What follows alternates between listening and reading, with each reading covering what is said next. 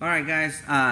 Just real quick. I've recently been asked what's something that people can do to help their hips be a little bit more suited for jiu-jitsu, for grappling, and so on and so forth.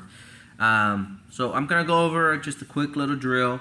If you've got one of these big Swiss balls, exercise balls, great. Okay, so one of the biggest things is that in the beginning, we are afraid of falling down, especially falling down the wrong way. So one little trick with the ball is you always want to fall with your chest facing the ball, okay? So you're gonna sit down onto the ball, you're gonna bring your heels off the ground, and then you're going to move your feet to one side.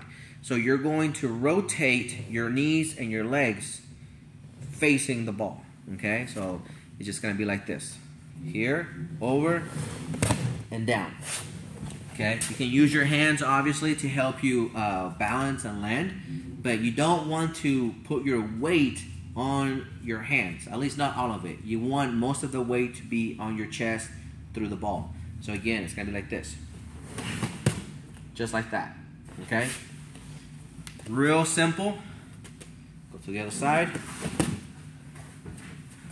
Just like that, okay? Just like so.